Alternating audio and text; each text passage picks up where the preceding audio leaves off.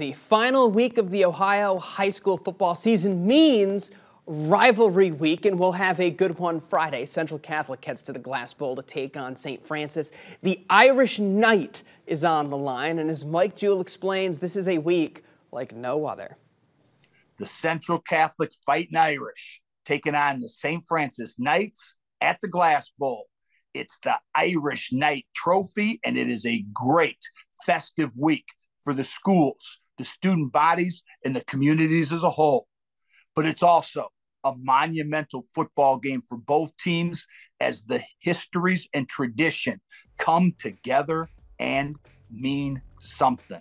Let's look at this game, which on paper looks a little bit like a Central Catholic win. It's the final week of the track football season, and the conference is going to end with another title for Greg Dempsey's incomparable Irish. Over on Bancroft, the Knights are coming off a tough, dominant performance against Lima Senior last Friday. I think it's the best game they've played this year. This game matters for St. Francis.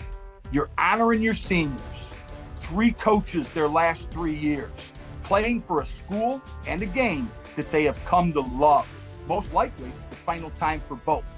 Guys like Brian King, Maurice Parker-Jones, Nate Smith, Keon Holston, Carson Cordell, and all of those seniors are going to have an emotional week and Friday night.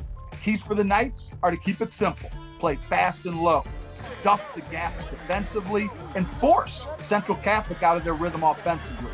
The challenge is immense for the Knight defense, but play with a fire and a spirit that comes from your very fiber and play each down with everything you have.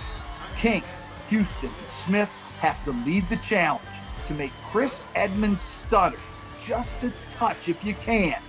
If you can stop the run, you've got a chance. With great adversity comes great opportunity. Play loose Knights, fast, and for your teammates.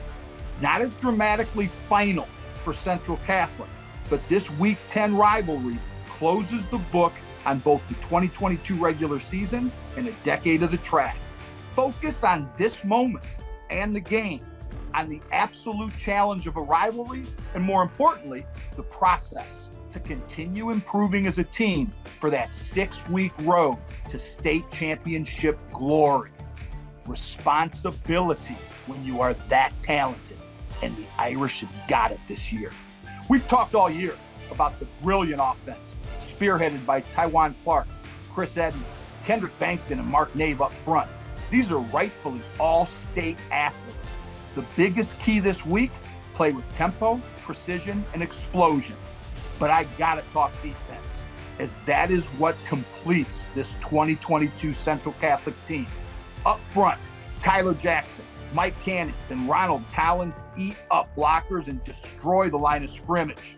Those 3 allow linebackers Cody Schuberg, DeAndre Alice, Ramon Foster to be the prototype Irish linebackers, remarkably smart, fast, and physical.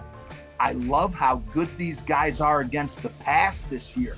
Still the same old run destroyers and blitzers. But the key, the man, the tone setter, the rhythm maker, heart and soul, and master of disaster in this 6-week march. Check out Braden Alls Friday night. So ferociously stoic.